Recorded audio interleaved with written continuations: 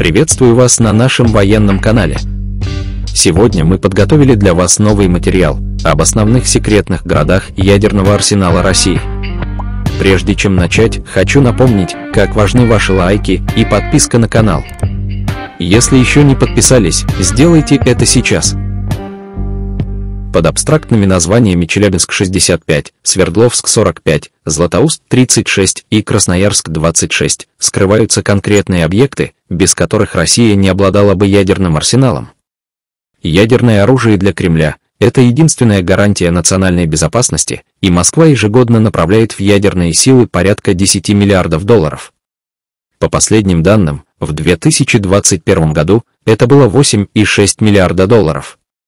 Однако весь ядерный оружейный комплекс держится на небольшом количестве объектов, сосредоточенных в нескольких местах. В отчете разведывательного управления Министерства обороны США за 2024 год под названием «Ядерные вызовы.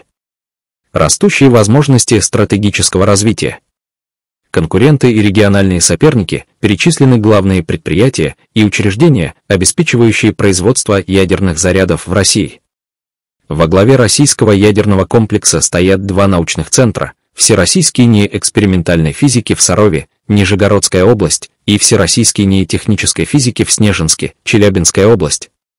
Однако центральным объектом является комбинат «Маяк» в Озерске, Челябинская область, также известный как Челябинск-65. Здесь с 1948 года производится оружейный плутоний, уран и третий, последний необходим для создания термоядерных зарядов. Именно в Озерске был запущен первый промышленный атомный реактор в СССР, что позволило создать первую советскую ядерную бомбу РДС-1.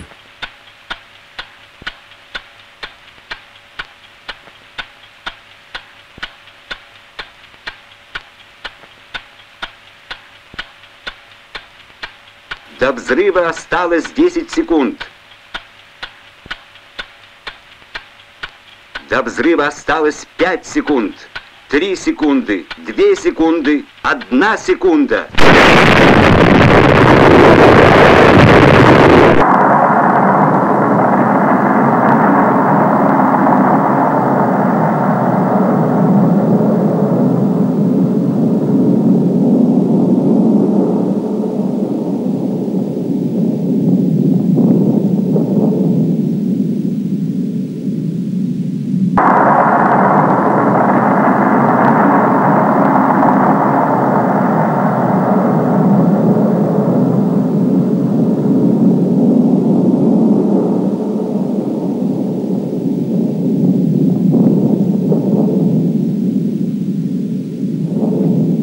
На сегодняшний день «Маяк» представляет собой разветвленный комплекс из 7 основных заводов и более десятка дополнительных предприятий.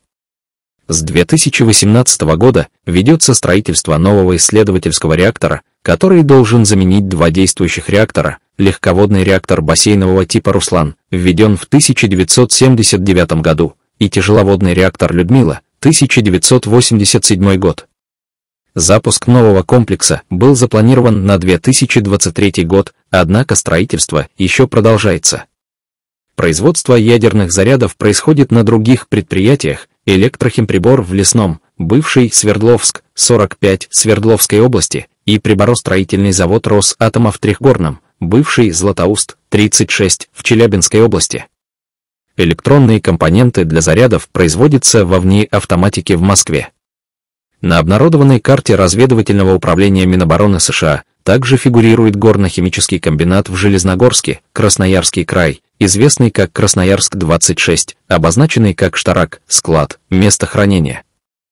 Горный химический комбинат – единственное предприятие Росатома, расположенное внутри горы и не имеющее аналогов в мире. Комбинат был сооружен на глубине 200 метров в скальных породах, заключенными гранитного ИТЛ. Вся инфраструктура, включая железнодорожные пути, находится под землей. Построенное в 1950-х годах, оно было создано не только для увеличения выпуска плутония в СССР, но и для защиты производства от возможных ядерных ударов.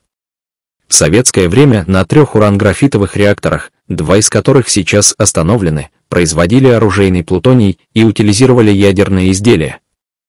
С 1993 года, согласно соглашению между США и РФ, здесь перерабатывали российский оружейный уран для АЭС. В 2015 году завершено строительство контейнеров для ядерного топлива, что решило проблему затруднения хранения при АЭС и предотвратило остановку 50% мощностей АЭС России, Ленинградской, Курской и Смоленской областей. Топливо, накопленное на таких хранилищах при АЭС, вывозится для дальнейшей промышленной радиохимической переработки, отработавших тепловыделяющие сборок энергетических реакторов, и размещается на безопасном долговременном складе, а это около 80% от всего накопленного в России отработавшего ядерного топлива.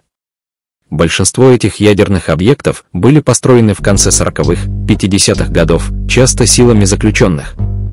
Вероятно, все главные российские ядерные объекты располагаются на значительной глубине, обеспечивая их защищенность. Благодарим за просмотр. Если вам понравился этот выпуск, не забудьте поставить лайк и подписаться, чтобы всегда быть в курсе последних новостей и новинок военной техники. Будем рады видеть вас среди наших подписчиков.